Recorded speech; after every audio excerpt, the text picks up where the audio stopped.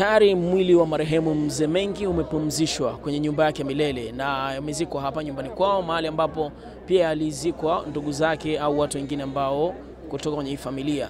Na msiba huu kama ulivyoshuhudia umehudhuriwa na watu mbalimbali wakiwemo viongozi, akiwemo waziri mkuu, lakini pia spika wa bunge Job Ndugai, pamoja na viongozi mbalimbali, mkuu wa Dar es Salaam Paul Makonda, mkuu wa mkoa hapa Kilimanjaro na wengineo. Lakini pia si hao tu, hata wasanii, baadhi ya mastaa mbalimbali. Mmemwona Wolper pia naye alipata nafasi ya kuja kutoa heshima zake za mwisho kwa marehemu, na pia tunapata nafasi ya kuzungumza naye. Ngoja tusikie mawili matatu kutoka kwa Wolper ambaye pia amefunga safari mpaka Moshi kuja kumzika Mzee Mengi.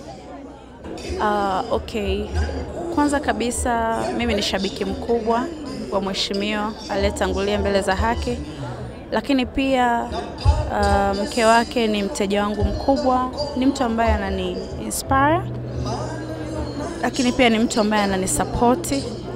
Kwa hiyo hata kuja kwangu nimekuja yani kwa ajili ya wote, kwa ajili ya dada yangu Jacqueline, kwa ajili pia ya mheshimiwa Mengi, kwa sababu ni mtu ambaye alikuwa akini-inspire, mbali na kwamba ni njia yetu moja, kwamba Moshi, yani mbali na vyote hivyo, hata angekuwa ni mtu wa Iringa huko au wapi, ningekuja tu kumsindikiza, kutokana na ni mtu ambaye alikuwa akini-inspire, lakini pia ni mtu ambaye nilikuwa nafuatilia sana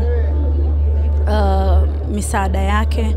Na kama ukiangalia background yangu, mimi pia ni mtu wa msaada, kwa hiyo nilivutwa na vingi ambavyo yeye anafanya, ambavyo mimi navifanya pia japo kwa udogo, Kwa hiyo ni mtu ambaye ameni-inspire na anaendelea kuni-inspire, kwa sababu bado naendelea kuangalia matukio yake na kusoma kitabu chake, na katika kitabu chake pia ni vitu vingi ambavyo mimi pia nimepitia, Lakini pia ni mtu ambaye amenifanya niamini kwamba kila kitu kinawezekana. Kama nilikuwa nasema kwamba nitatoa tu movie ya maisha yangu, basi kumbe naweza pia kutoa kitabu cha yangu. Sio, unanielewa? Kwa hiyo ni kitu ambacho yani naweza kuthubutu kupitia yeye, unajua? Safi, umesema na kuinspire. Kuna jambo lolote aliwahi kulifanya tofauti na kutoa kitabu na nini ambalo unalikumbuka na unasema ili kweli Mengi?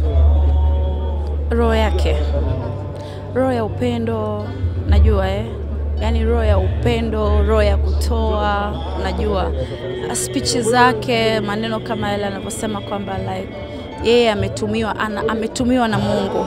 Na mimi ni kitu ambacho kila siku nakisema, hata watu wangu walionizunguka, ndugu zangu, ni kitu ambacho nasema kwamba yawezekana pia mimi natumiwa na Mungu kwa hichi kidogo changu, lakini huwa natumiwa na Mungu kutokana na matukio ninayoyafanya.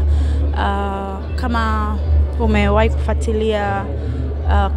kufuatilia birthday zangu zote, hata kama nitafanya nini, lakini lazima nipite kwenye kutoa msaada. Yani lazima nitapita kwa yatima, lazima nitapita kwa wale wa bibi wasiojiweza, au lazima nitapita yani vyovyote vile, lakini siku ya kuzaliwa kwangu lazima nitoe msaada. Kwa hiyo ni mtu ambaye nimekuwa nikimwangalia na nikisema kwamba ipo siku na mimi watu watatambua kama sisi tulivyomtambua yeye.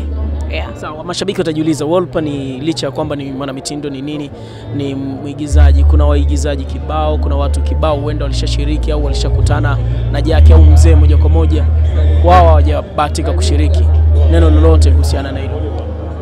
Sina neno lolote, kwa sababu kama mimi binafsi yangu ni mtu ambaye anahudhuria sana msiba, lakini siku kiniona kwamba sijahudhuria msiba, aidha ni wa ndugu, wa msanii mwenzangu au wa bosi wangu, yani utajua tu kabisa kwamba Jackie kabano na kuna kitu ambacho kiko nje ya uwezo wake, ndio maana hajafika. Sio, unanielewa? Kwa hiyo mtu ambaye hajafika, mimi siwezi kumuongelea kwamba hajaja labda kwa kukusudia, hajaja labda kwa roho mbaya, au kwa kusema kwamba yeye kwa ajili hii hajafanya hivi na mimi siwezi kufanya. No, mimi naweza kuiongelea ile kwamba sasa hivi hali ni mbaya, huku ni mbali, unahitaji nauli, unahitaji hoteli.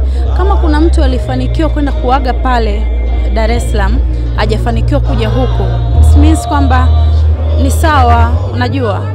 Kwa hiyo mimi siwezi kumuongelea mtu ambaye hajaja. Ni kwa nini hajaja? Kwa sababu huwezi jua wakati huu, kipindi hichi, yeye anapitia mtihani gani, au yuko wapi, au yuko safarini, au ana kitu gani ambacho kinaweza kumfanya asije. Kwa hiyo kiukweli mimi siwezi kuongelea mtu ambaye hajahudhuria, kwa sababu iko siku mimi sitahudhuria, labda kuna kitu ambacho nje ya uwezo wangu kimenifanya nisije. So yeah. Asante sana Wolper. Thank you.